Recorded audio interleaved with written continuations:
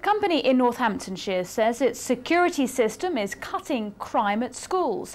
It allows security guards to confront trespassers. An intruder tries to break into a school. He knows there's CCTV, so he's hiding his face.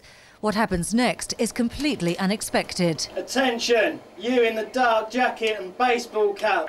You're being monitored on CCTV. Leave the area, the police have been notified. It's hidden sensors that warn security guards and intruders on site. A tannoy allows them to confront him directly. Nowadays, when we've got more and more people turning up with baseball caps and hoodies, they're managing to get onto the site and the break-in. People don't know anything about it until the next day when they go in and review the tape.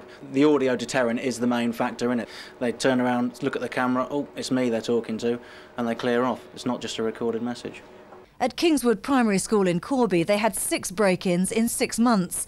Since installing this system, they've had none. It was obviously very distressing for everyone concerned to come in on a Monday morning and find broken glass and find that things have been stolen over the weekend. Since the cameras have been installed, there has been no incidents at all. Absolutely nothing. So it's given us peace of mind as well as making sure that the building is secure. The system costs the school £1,200 a year, but staff say if it acts as a real deterrent, it's worth it. Faye Southwell, BBC Look East, Northamptonshire.